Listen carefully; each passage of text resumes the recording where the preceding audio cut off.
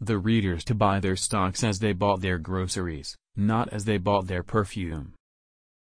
In all of these instances he appears to be concerned with the intrinsic value of the security and more particularly with the discovery of discrepancies between the intrinsic value and the market price. Savings and time deposits, savings and loan association accounts, life insurance, annuities, and real estate mortgages or equity ownership. Lucent's stock, at $51.062 on June 30, 2000, finished 2002 at $1.26, a loss of nearly $190 billion in market value in 2.5 years.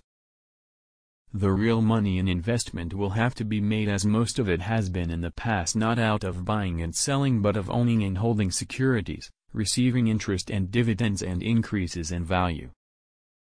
Go to bed a little smarter each day.